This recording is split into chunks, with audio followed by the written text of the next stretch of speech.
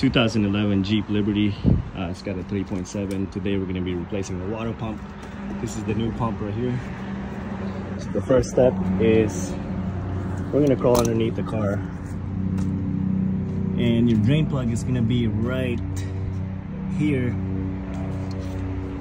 This is what it looks like. So you just remove the plug and it'll drain the antifreeze out. And the next step, so this is the tools that we're gonna need. You have a 13mm with an extension. That's for to remove the water pump bolts. We have a long ratchet, extended ratchet with a 15mm to remove the belt tensioner. This is a T27. So let's go ahead, and you got two T27 here. 1, 2. We're gonna need to remove the whole reservoir, and underneath, I can't access the camera, or I can't record it from down here, but you have another T27 underneath here, and there's gonna be one underneath right here.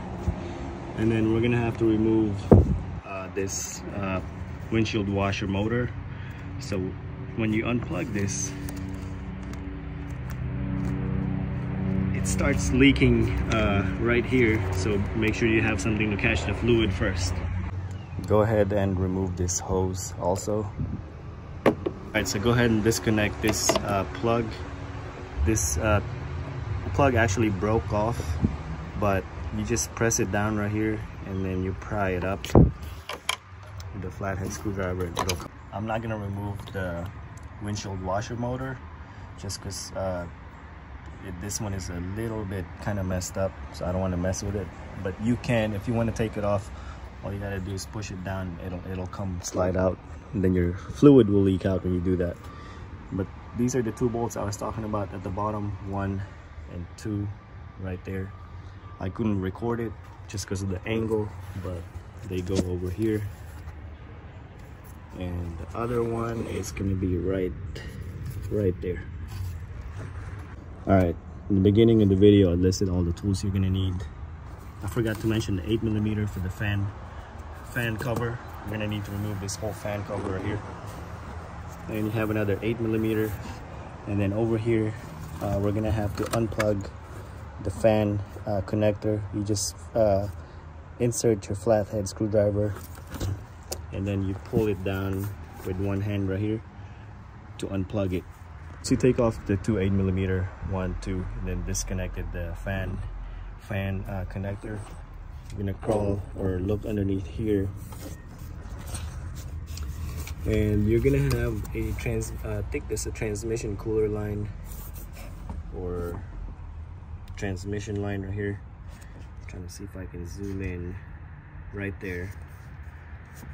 This bolt is actually missing already, but I think it's an 8mm, so go ahead and take that off so you can release those 2 hoses holding it down.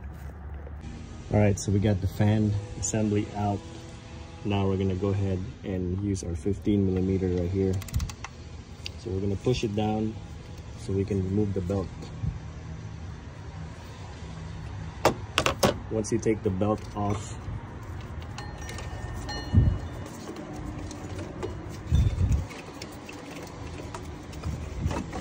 remove this idler pulley, and this is a 15mm.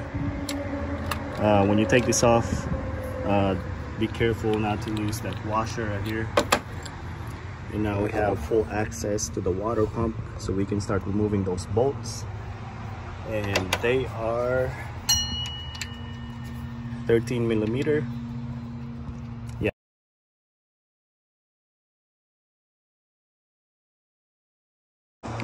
All right, so I got the water pump out, got all the bolts out.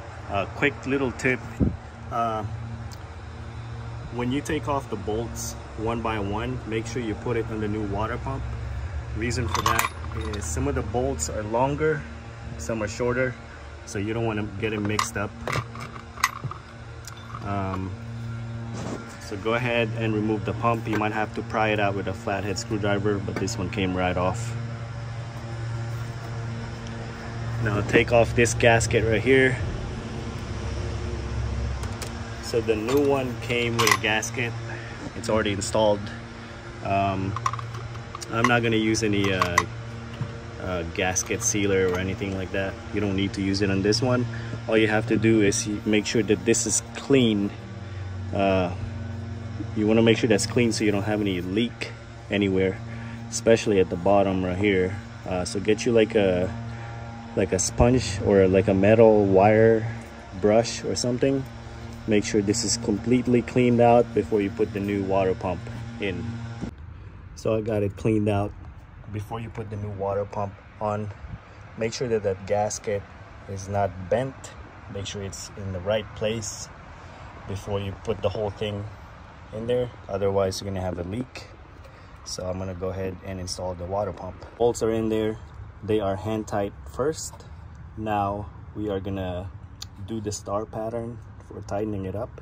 So we're gonna start with top one, this one, that one, this one, then underneath, and then you get the idea. Like I said, hand tight the bolts in first, then you slowly tighten them up at a star pattern. They are 40 foot-pounds. That's the torque spec for those bolts. If you don't have a torque wrench, then just make sure you don't tighten the bolts too much, because you can damage this housing right here, and that's going to be a big problem. Okay, so I got the water pump installed. Got the idle pulley back on in there and the belt. This is what the belt looks like.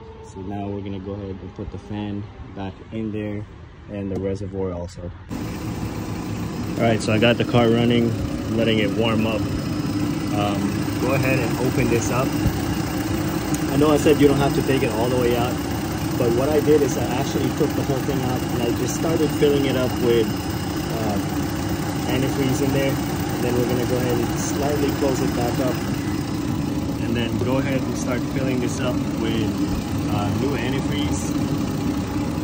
You're gonna see it going up and down, and then you're gonna start seeing air bubbles come out of this right here. Let it just bubble up on its own, and then when it stops, you can close it back up and then top this off. While you're doing that, make sure that your heat, make sure that the heat is all the way up. Right now I don't feel any heat coming through the air vents yet, because the coolant hasn't circulated to the whole system yet, the heater core and all that. But once you start feeling the heat come out of here, and then you stop seeing air bubbles come out from here and over here, you can go ahead and close everything up and take it for a test drive and make sure there's no leak anywhere else. And that's it, guys. I hope this video helped you guys out.